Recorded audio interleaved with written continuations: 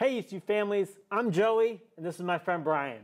We're here to kick off the Everyday Dad, where we're trying to smash the belief that you have to have special training to lead your families. Over the next few months, we will have different dads of Eastview sharing ways they encourage spiritual growth in their homes. Our hope is that you will pick up new tools or refine existing tools in your dad toolbox so that you can be a better spiritual leader. Now, no dad can really lead their family spiritually without knowing some bad dad jokes. So Brian and I, we're going to go head to head in a no-laugh bad dad joke competition. Enjoy. Did you get your hair cut?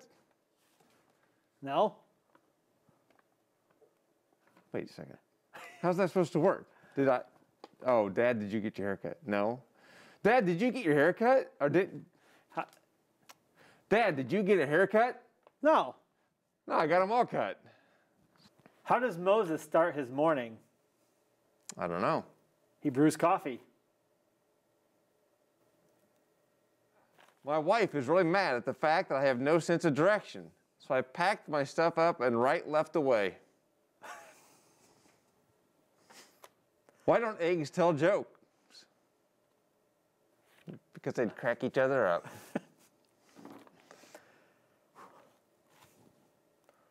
Where was Solomon's temple? I don't know. On the side of his head. Okay. You need to build...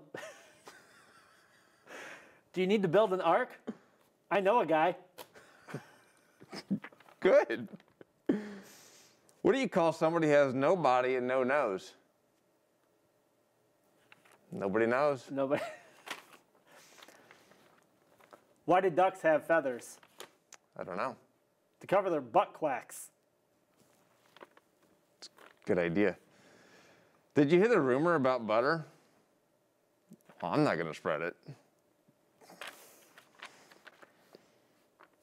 Which person in the Bible had no parents? I don't know. Joshua, son of Nun. Why can't their nose be 12 inches long? Because then it'd be a foot. It'd be a foot, right. How many tickles does it take to make an octopus laugh? 10 tickles.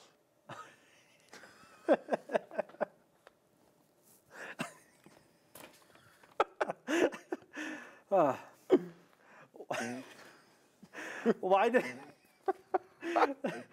did the unemployed man get excited while looking through the Bible? He thought he saw a job.